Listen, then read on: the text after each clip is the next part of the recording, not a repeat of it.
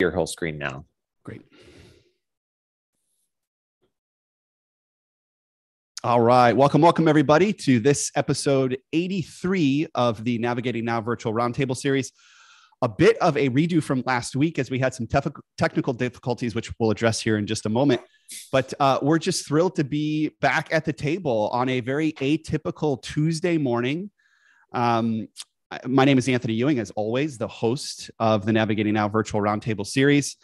And each week we come to you typically on Thursdays with leaders that are at the forefront of a lot of the change and the opportunity that we're seeing in the business landscape. And we've got an incredible leader here today, back with us again in Matt Cimaglia. We'll introduce him and reintroduce him in here in just a moment. As always, we go live every week, and you can find us at thoughtteam.com/live. We want to thank all of our communities, particularly our YouTube and LinkedIn communities, those folks that stop by in the LinkedIn feed or register to attend. We want to thank you for joining every week. We had a great start of the discussion last week with Matt around the NFT space and how it's starting to emerge in not only our everyday vernacular, but in our everyday business world. And we're going to continue that discussion today. We'll make sure that we revisit some of the key concepts that really were helping us build context in last week's discussion. So again, I want to reintroduce Matt Cimaglia. He is the co-founder of Altion. And he's going to tell you a little bit about his company, his company's vision, because it is absolutely at the forefront of a lot of the change and the shifts that we're seeing in today's marketplace. And that's why we love to have co-founders and leaders like Matt at the table. Today, we're going to be talking about NFT technology particularly, and how it can make its way and should be making its way into some of your planning and your thinking as a small business leader. So Matt, thank you so much for joining us again here on Tuesday morning. Yeah, absolutely. Thanks for having me. Wonderful. So let's do a quick reintroduction. Matt, tell us a little about you and Altion. Yeah, I mean, Altion really came as a need, right? And I started my career about 20 years ago by building a production company. And over the course of about 15 or 20 years, that production company, I was doing a lot of work with Fortune 50 companies, 100 companies, and helping them with their communications work, and working with a lot of ad agencies around the world, and communicating brands and brand messaging. And what was interesting is after I had exited that business, I was doing some consulting work, and I was working with actually a pretty large agency. And I was seeing a lot of the parallels of issues that they were having. And it was sort of this reoccurring problem that was a pattern throughout my career in the ad world and having a production company. And I saw an opportunity, and I saw an opportunity in the sense of, there's a huge problem and there's a huge underserved market of people who don't have access to enterprise class tools. And so what we built at Altion at the core is we call it a production ecosystem. And it really handles a lot of the various challenges that content creators have on a daily basis, whether it's getting content from one place to another, archiving content, being organized with footage that you might have from a shoot. I know we used to go on shoots and we'd have stacks of hard drives that we'd be FedExing across the country, or if not the world. And it's just odd that in today's day and age with the internet and now that sort of the cloud exists, that there hadn't been a software platform available to this very underserved market. Yeah. And you definitely are serving a market that is, growing. And as another small business owner here, somebody that's been building a company and a brand over the course of the last 5 years, we've called on what some would say the creator economy or creator communities to help us grow in ways that we would have had to bring in, massive production companies, 10 or 15 years ago. So, Thought Team has been the benefit of the communities that you serve. And I'm curious. I think that even this is an example, right? Yeah. I think that what we're doing right now is a very good example of 5-10 years ago, virtually impossible. And you would have needed a satellite truck or a whole crew of people in order to have video quality that looks this good and a transmission streaming service that, would be this powerful to be able to push HD video. I couldn't agree more. I mean, we're dumbfounded, like on a week by week basis, what we're able to do with very simple, consumer grade tools that really, not only allow us to create a message and get it out there, but really help, strengthen, Thoughttium's brand and ultimately grow the business. And again, I think to your point, I think back to, 15, 20 years ago, had I been standing where I am today, trying to build a management consulting company, a community platform, and an overall brand, I would have had far less tools. It would have taken a lot longer. And I get the sense that the acceleration of these tools is starting to really steepen, right? And how does that impact, your business as you think about developing these very progressive platforms? Well, I mean, look at 15, 20 years ago, my company was pressing DVDs. I mean, that's the example of it. Or I remember going to VHS duplication houses and getting hundreds of VHS copies made of a production that we would make for a company that was sending out for marketing video. I mean, that was just 20 years ago. And it's kind of hard to get your head wrapped around the fact that technology has progressed so much in 2 decades. I mean, it's just astronomical, the speed in which technology is ramping up, and how we are learning so much from the past. And I think that as we get into this discussion, obviously we're going to be talking more about NFTs, but if you think about this progression that Web 3.0 has, right? Web 2.0 hasn't been around all that long, but if you look at past civilizations, right? I'm going to just stop for a second on the technology front, right? That's great. But if you look at past civilizations, the next civilization always learns from the previous one, right? So you think about even Chicago is a great example, right? Chicago built sort of post New York in some senses. Chicago always says it's the second city, and I think that there's a lot of really great advances that Chicago has over New York, and alleyways. Perfect example, right? There's no trash on the street, and it's because they learned from a previous civilization that had built up and didn't put this infrastructure in place just for handling trash. So again, I think that when we look at Web 3.0, it largely over the last 2 decades has grown into something that we would have been never imagined 20 years ago, and I think that what's so strong to think about today for Web 3.0 is we truly don't know what it will be.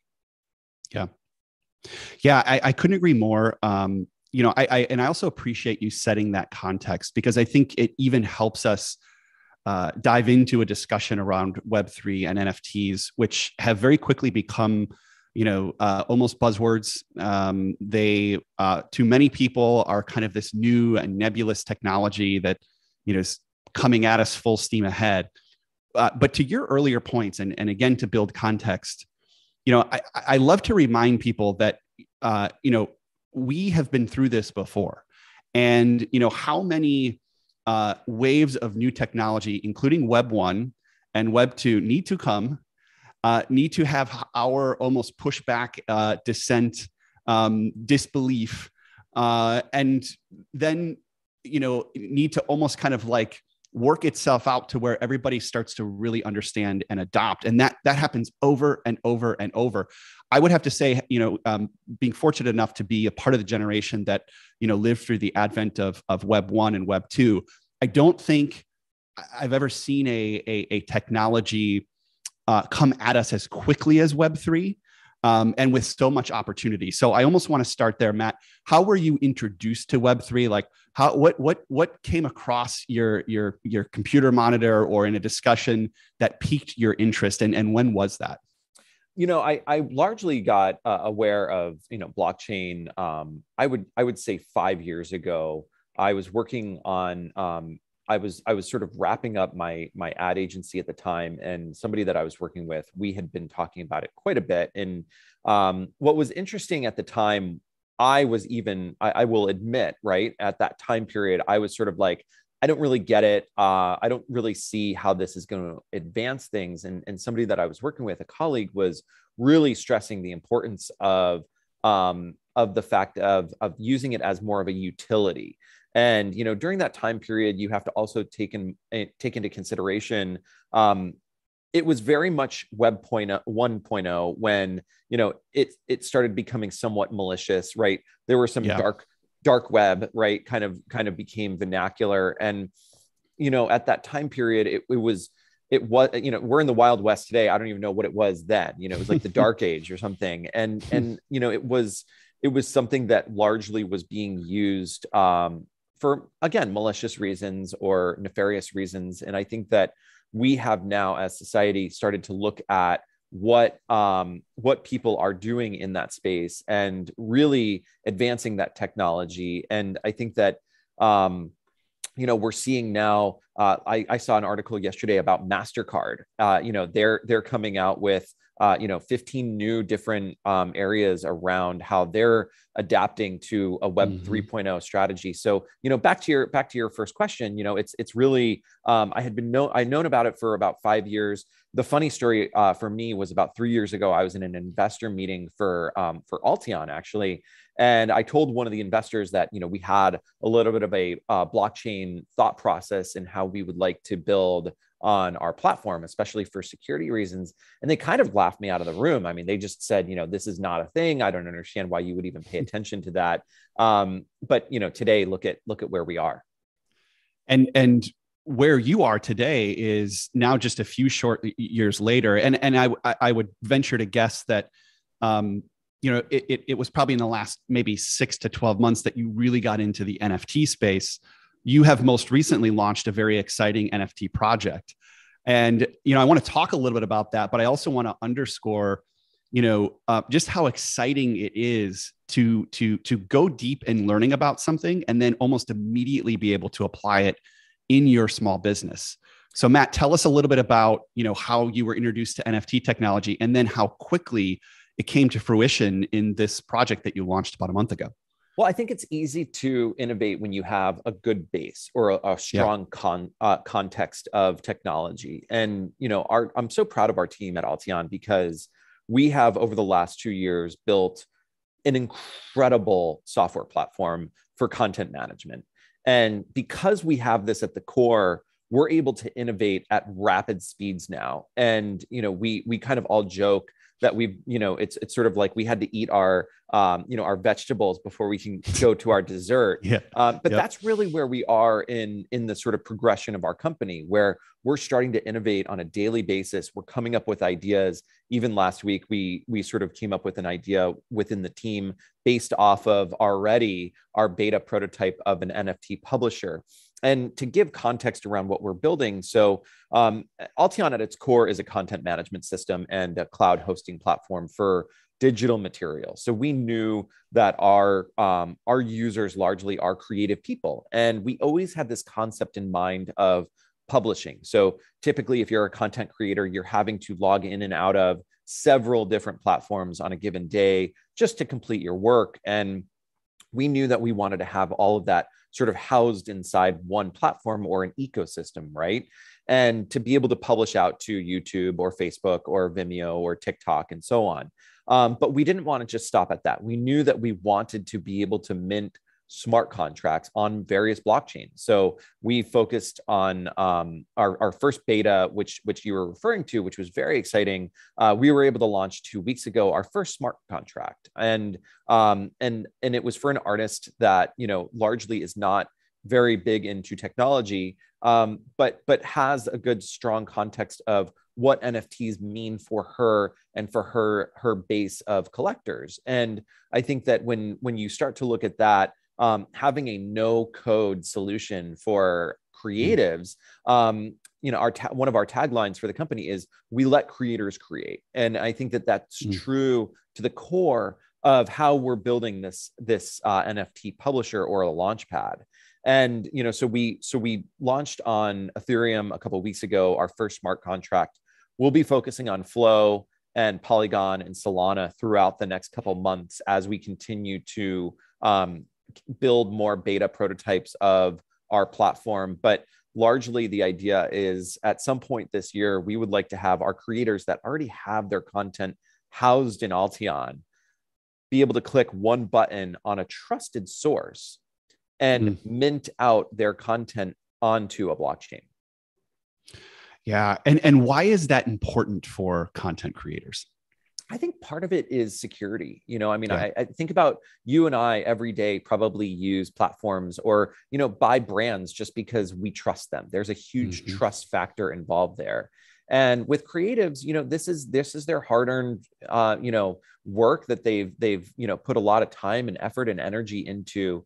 And I think that one of the unfortunate things that's happened throughout the last couple of months or couple of years with Web 3.0 that I think is starting to get cleaned up is, there were a lot of people out there that were scamming people and a lot of people out there that were doing some pretty bad things. So I think to have a trusted platform or a trusted partner that you're using on a day-to-day basis, and by us providing a service that we know is very secure for our users, I think that will just help them a lot.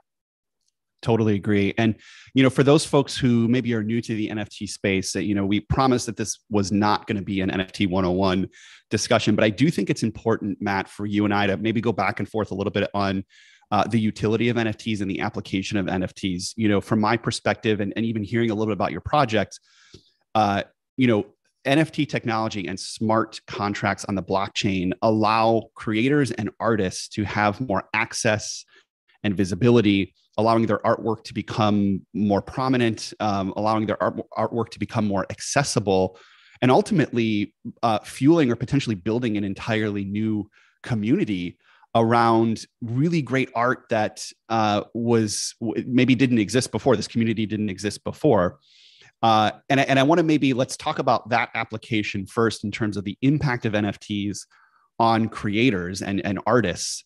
And then we'll talk a little about how that might translate to the application of NFTs in small businesses, but touch a little bit on, kind of if I'm an artist or a creator, how am I thinking about NFT technology, and, why is this new application in Alteon so important? Yeah, I mean, I think you hit it spot on a second ago with the fact that it's community driven. I think that largely artists, true artists are able to go out and build a community in a very rapid pace. Going back to my earlier analogy of VHS tapes, right? Like, let's just think about that for a second.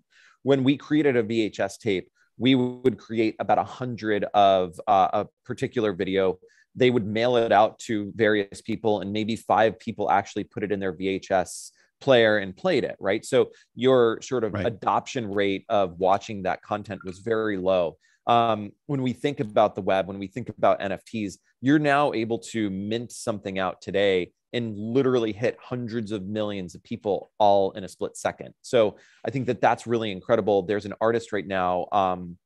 It's a 13-year-old girl. She's been on a lot of news lately, and she's now a multimillionaire because she created this art that's very beautiful, and she has built this community around her artwork and what it embodies. And I think that that would not have been possible in previous years. She may have drawn something on a piece of paper or on a canvas, and only a handful of people in her school or in her local community would have been able to see that. But again, because of the internet, because of the age that we live in, hundreds of millions of people now are able to have access to that. And I think that for the art community as a whole, art is meant to invoke thought and discussion. And I think that what you guys are doing in using NFTs as more of a utility, you and I have had this conversation, for the last 6 months on what you guys are doing for your dinner series. And I think that that's such a powerful way of using, a technology-based system for really coming together and using it in a different form than it was initially intended for. Yeah, I agree. And I think that's so if NFT technology for artists allows, greater communities and unique access to my art as a creator or an artist, think about that same approach, greater access, broader communities to your business or your offerings. And that's where, my brain almost overnight kind of clicked as I got closer to this technology and understood that, yes, the front end of a lot of NFTs today are artwork. And a lot of people would argue that there's a little bit of a bubble happening right now in terms of, static artwork that's kind of being generated and creating a lot of hype that's being flipped for, a lot of money. And when is this kind of bubble going to burst? And I think that's a very natural side effect of a growing technology. There's definitely going to be a swell in the marketplace. But to me, that's a segment or a fraction of the benefits of NFT technology. And we're starting to see now organizations, both major brands and smaller businesses like ours, start to look at, okay, what's really behind this? The reason why, some of these kind of static pieces of art, these pixelated pictures of apes and things of that nature are really blowing up is, yes, a little bit of the hype and the popularity of it, but also it's broadening communities, it's bringing people together, and it's allowing people to have a little bit of ownership and create a little bit of their own brand identity through these NFTs. And you start to think about how you can apply that to, again, your business or your product offerings. For us, it's just another way to create community. And if the front end is an NFT, which, we'll talk a little bit about our dinner series, if the front end is an NFT, behind it then are commitments that we make to these small cohorts of NFT owners, much like we would, a membership or much like we do currently, outside of the blockchain. These are commitments and streams of value that we're able to offer our community in perpetuity. So let's talk a little bit about the utility of NFTs. I'll have you share just some of your thoughts in terms of, as you look beyond kind of the front end, the art and creation of NFTs. Let's talk about maybe some of the ways that you're thinking about the utility and the application of NFTs in a business context. Well, I think that, just the spirit of Web3, right, is, again, community. And I think that what's so great about it is whoever is sort of behind the smart contract or behind the idea of a piece of artwork. Again, not to go back to that too much, but it's like, I love the spirit of the fact that when a piece of artwork gets sold on a secondary market, the artist gets royalties off of that. So I think that that's really important to highlight. I think, again, as you guys are highlighting in the fact that you're using it for a very different type of utility, not necessarily to make money quickly or, to sort of get rich off of an ape, if you will. I think that it's more around something that's unique, something that's, only a select group of people can hold.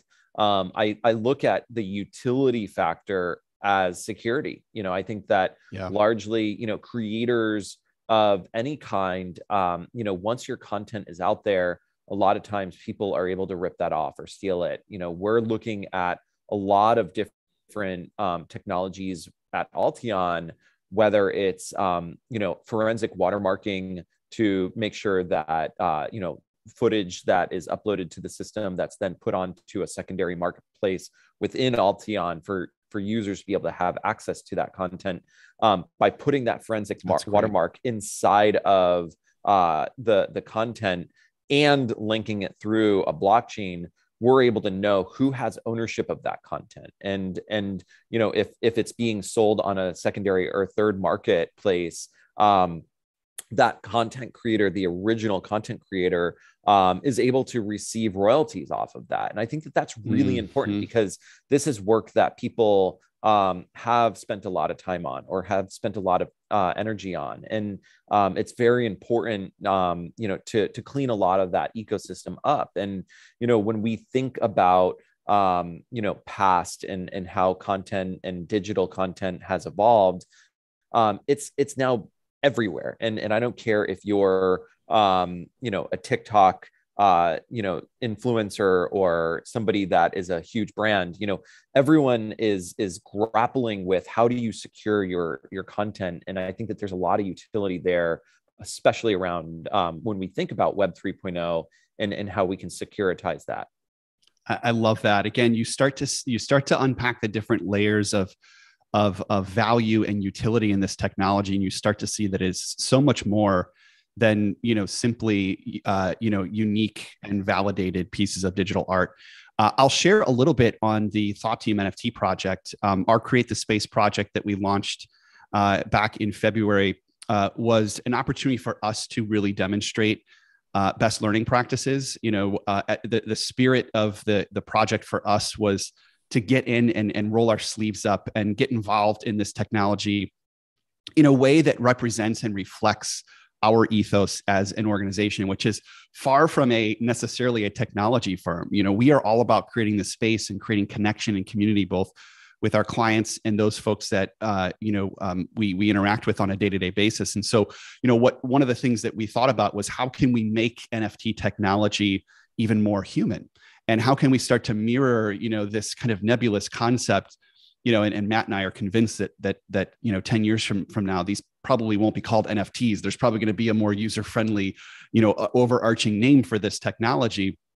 But we wanted to make this human. And so if you're a small business owner, if you're in client services, think about a gathering or a dinner that you would have with a small subset of your community or your clients. The NFT technology allows you to not only commemorate those smaller communities with a nice piece of art that you might be able to commission from a local artist. We leveraged, someone from within our community to create a really nice piece of art to commemorate a 6 to 8 person dinner that we host every quarter. And, the dinner goes the way that it has for hundreds and hundreds of years. Like-minded individuals coming together, breaking bread, sharing best practices, supporting each other in community, talking shop, talking business. There were some connections made. There were some referrals made. Everything that you would need by simply just getting in a room with other entrepreneurs. The NFT technology allowed us to both commemorate that event, again, with a unique piece of art. So it's almost, people's kind of token of that evening. And as well, it allowed us to stay in community with that small cohort of individuals that attended that dinner by way of the smart contract. So on top of the piece of art that was delivered or transferred to each individual that joined the dinner, they also have unique access to Thought Team and our services, which means merch drops. It means one-on-one coaching. It means early access to some of our workshops. And again, that's absolutely something that you can do in more of an analog fashion. As NFT technology starts to build and grow, and Web3 or the metaverse becomes the place that we all have this kind of unique identity, we're going to want to be able to display and show and share these communities that we're a part of. And so, although the 8 people that attended our dinner in February probably are the holders of maybe 1 or 2 NFTs, you can imagine a world, and I believe in a few short years, where we're going to have more of a digital identity. And it's going to be made of these impressions that we've had with, our friends and our family, events that we've gone to. And that starts to really open up, again, more of the utility of this. And I hope that example, for those folks on the line, makes it very real in terms of the way that you could leverage NFT technology. We did not have to outsource this. This was something that we built on our own. It was a lot of hours on the weekends learning about how to develop an NFT and mint an NFT and put it on OpenSea, the open marketplace. But it just was a wonderful way of kind of marrying the technology and the in-person. And Matt, I know you were a bit of an influence on me to just go for it, to just put it out there. And you gave me a really, really good tip on making sure that our community knew that we were out there demonstrating these best learning practices. And for us, it's paid it back. This project has paid back in droves, not just in the communities that we're forming around these dinners, but it really has been a great, almost recruiting tool, a big part of our brand. And again, a big part of who we are in creating the space. Yeah, I think that especially, after the last 2 years that we've had of being apart and I think that it's truly a time that we're coming together and in newfound ways, right? And we're meeting new people and we're experiencing new things. Not to date you and I too much, but we both know what a dial-up modem sounded like, right? And I think that when we were early days for me, even going back to Prodigy or AOL, right? GeoCities. Yep. GeoCities, exactly. Mm-hmm. When we think about those past platforms, me as a kid, I knew I was trying to push the limits of what I was able to do with a dial-up modem back then, right? And my mom would be yelling at me to get off the phone because she needed to make a phone call or something. But I think that what we have now also, I think what's so exciting is we have a generation of young people that are truly innovative in such a way that they grew up at an era where there was super fast internet, way faster than what you and I had as kids. And I sort of I gave the reference in an article that I wrote a couple months ago, in the sense that in the mid 90s, nobody would have said, oh, I'm going to go read a book on my computer, because your computer was a huge clunky monitor, had probably a pretty low resolution, and after a while your eyes were very strained. But think about it now. I hold my phone in my hand, and I don't even think of it as a phone anymore, right? It's a true computer. I mean, what I have in my hand is more powerful than all of the computers that I had as a kid combined. And I think that that's something very special. And I'm very excited about this new generation of people, because they're growing up in this age that's just absolutely amazing, when anything is possible. And, by leveraging and harnessing this technology in different ways, we're going to see things in the coming years that we would have never even been able to talk about today, because it wouldn't have been able to, we wouldn't have been able to conceive whatever that thought process would be. So I think that's what it's really exciting. And Alteon really, we sort of always position ourselves in the sense that when you think about a gold mine, and I give this reference a lot, when you think about a gold mine, the companies that really succeeded during a gold rush were the pick and shovel companies, right? Love that. They're the companies that were really at the core of a gold rush. So if you go to, city A or town A, and there's a gold mine there, and everyone just, rushes in, and they, take all the gold out of the gold mine. Sure, everyone got rich in that town, but the second that there's no more gold in that town, it dried up, and people went out of business, and people went bankrupt. But gold mine B and C and D are now sprouting up. The company at the nucleus of all of that was the pick and shovel company, right? They were the supplier. And I think that, when you look at Alteon, our core mission is to be in the center of it all. We don't want to be the end product of, how people are distributing out their content, or distributing out their various communities. We want to be the supplier of that. And, by being a true, secure, trusted resource for these content creators to largely have access to, tools that are really only accessible to enterprise class clients. It's been really a mission of ours to support this community and make sure that creators are able to really push the limits of what they want to achieve. Yeah, I love that. You've mentioned that analogy before, and it's really stuck with me. Although I think I'm starting to even extrapolate it even more. So, if you all at Alteon are the pick and shovel organization, I just wonder if we at Thoughteum are almost like the canary for the coal mine, because it's with these new technologies and these new methodologies. I know I personally, and I can speak for my team as well, almost feel a sense of responsibility to be out there exploring, to be out there kind of pushing a little bit. It's why, I started a business to begin with. It's so that, I can play with stuff like this, much like I did, 20, 25 years ago, when we were at the mercy of dial-up internet. And I love that you kind of made that generational comparison. And yes, the generation that's coming up almost has this expectation that, we lead with technology, and technology supports and enhances our lives. I think we were more at the front end of it, where it was kind of like we were kind of pushing and saying, technology should be a part of our lives. I would argue that today's generation needed us, the canaries, needed us, the early explorers, kind of struggling with some of these new technologies. And I feel so fortunate to be at this point in my career, surrounded by a team of individuals that truly believe that we should be out in front, that it will require a little bit of trying and testing and failing. And, Web3 and NFTs have just become this incredible opportunity for us to demonstrate what is a core value of ours. And it sounds like it has for Alteon as well, too. But I think it's also responsibility. I think that you really kind of, hit on that a little bit, but I think that we have a tremendous opportunity right now. We're a generation right now of people that are witnessing a new digital currency, or a new currency, period, right? Just not even digital. It's just a new currency.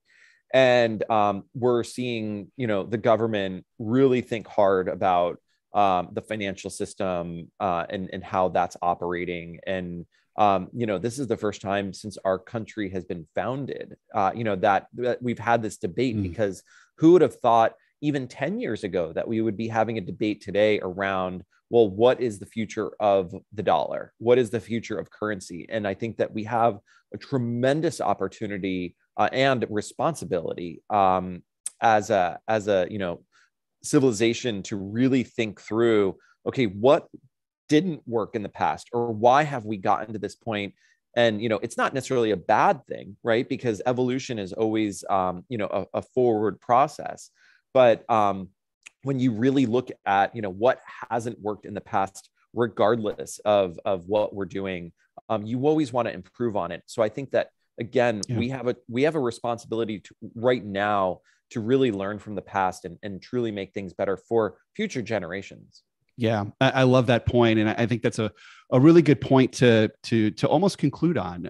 This responsibility that you talk about is what brought, the thought team community together with yours. And it's what brought you and I together. It's interesting, you and I, as business leaders and as technologists, we you and I have a bi-weekly touch point. Every other week we get on the line for 30, 45 minutes.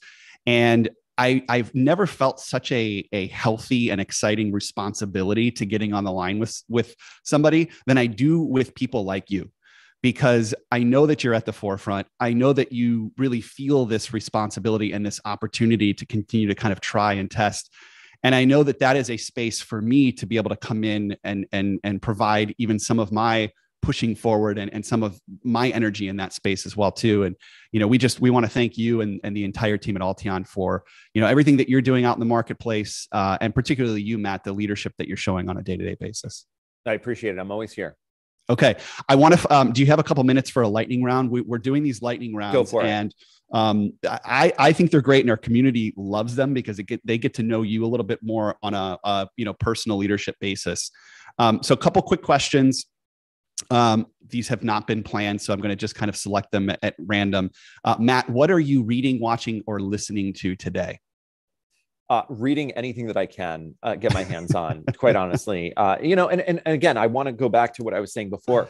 I'm also learning about the past. I'm huge into seeing, history and learning about technology of the past, because I think that it gives you a huge context of how we got to certain places in life.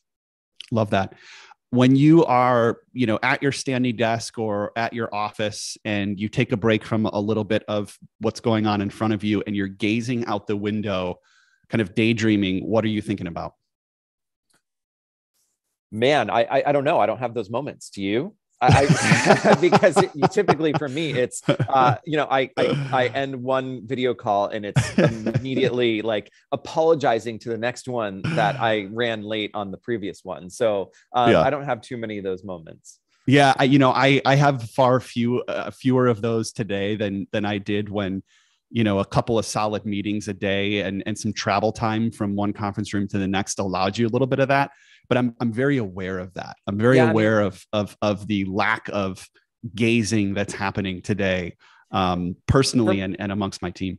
For me, again, not to sound too corny, but it's really, I'm amazed at what my team is able to accomplish every day. And, when I periodically throughout a day will go into Alteon and I'll poke around and, I have great people that are actually sitting across from me. So I'm not just saying this because of that, but, I will send out little notes here and there that says, hey, it would be really great if we thought about this or thought about that. And the part that excites me the most are the days when they're like, we already thought of that. And it's on our product list coming up soon. And those are the cool moments, because I came up with this idea for Alteon. I don't want to say that I came up with the idea 3 or 4 years ago. I think that it's been an evolutionary process over the course of my professional career, starting 2 decades ago. And it truly is the platform that I always wished existed when I was running my production company. And again, when I'm having those little moments, if I do have moments to kind of gaze out the window, if you will, I'm thinking truly about how I'm solving a huge problem that has existed for a very long time. What is the earliest memory that you have that would lend itself to what you're doing today? I have 2 memories, actually. One, when I was 4 years old, my parents had a Sony 8mm video camera delivered to the house. And I remember opening the box, and it was in this like silver hard travel case, and opening it up and just being in awe of this camera. And my mom would always get mad at me because I was always stealing the camera and playing with it and, videotaping things. And I also have really fond memories of our first computer. And we had an IBM PC Junior, grew up in Boca Raton, Florida, where the PC was invented. And we were very fortunate as a family to have a computer, again, when I was around 4 years old. And I remember, putting floppy disks in, and I remember loading the computer up and running a command at 4, to execute a file that would play like King's Quest or one of these other video games that was an 8-bit resolution on a really garbage screen at the time. But again, I think that time period, and thinking back at that, those are some of my fondest early memories of technology. And again, I was very fortunate that my parents did, sort of let me, they gave me a little bit of a longer leash when it came to technology, because they wanted me to explore it. Couldn't agree more. I mean, shout out to the parents that enabled this sense of creativity. I'll also give a shout out to the transition from King's Quest to Space Quest, if you remember, was like mind blowing, because I think the resolution went up a little bit, and Space Quest was like a whole nother realm. Oh, you said that, and it brought back like the sounds and even like the MIDI background music as you were kind of navigating the game. Oh man, such nostalgia. Okay, last question. Think about something that you admire about yourself and fill in the blank.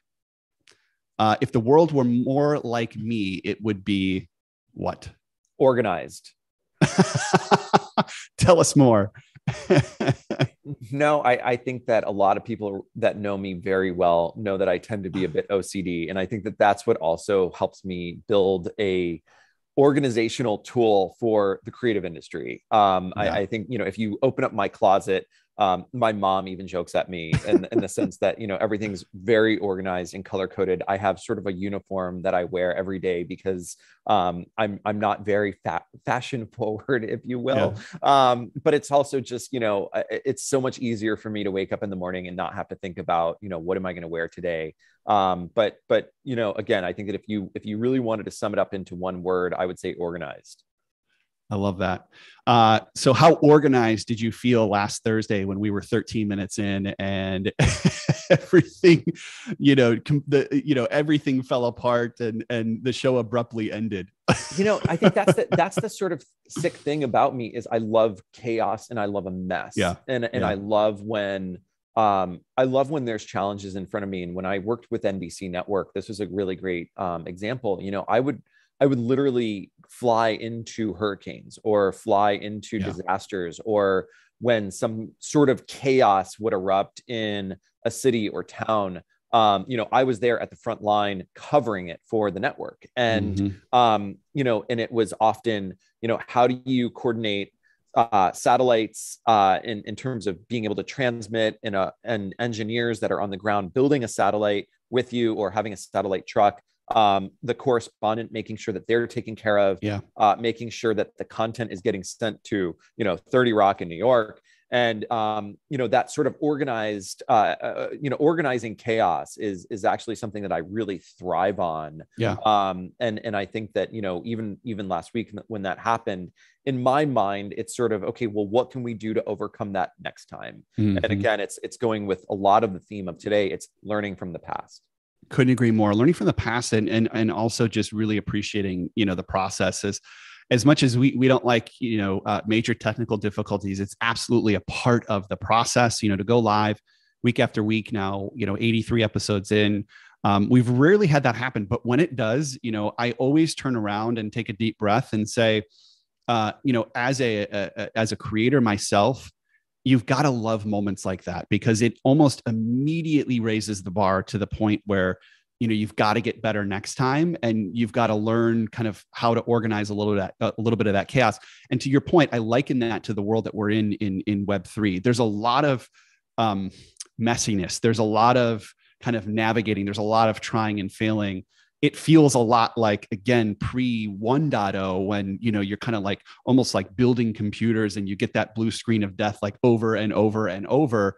But that's what allows you to kind of build awareness and understanding and agility to navigate these new technologies. So, Matt, thank you so much for sharing so many great insights today. A lot about Alteon. How can people, find you and learn more about Alteon? I mean, go to alteon.io, and we're happy to schedule one-on-one meetings with people. There's a link right down on the website where you can schedule a one-on-one with one of our customer success staff. They're pretty much always at the ready. They're really phenomenal people. They know the product in and out. But go in and explore it. And again, I think that the biggest thing for us is everyone is creating content these days, and it's about how you're organizing that content, in any way. And I think that as a brand, it's very important for you to own your content, because you're hiring lots of different creators to then work off of it, or even internal teams being able to have access to it. It'll save you money. It'll by being organized, oftentimes will save you money. You don't have to go and reshoot something or think that it doesn't exist, because it probably does. But again, I think that, go to alteon.io, check that out, sign up for an account. It's free for a couple of weeks. And then, and the cost price point is extremely low for the comparison of product that you actually get. Yeah, that's wonderful. Again, thank you so much, Matt, for sharing the table. Thanks for your flexibility as always. And I personally want to thank you for your leadership and your guidance and your mentorship. It really means a lot to myself and our entire team here at Thoughttium. I'm here anytime for you guys. Wonderful. Okay. Speaking of, we are going to be live again this Thursday. So every Thursday at 3:00, we go live. Thoughttium.com/live is where you can watch this episode and all of our previous episodes. We go live to LinkedIn, YouTube, Facebook. Again, particularly just love our LinkedIn community and a lot of the engagement that we see there.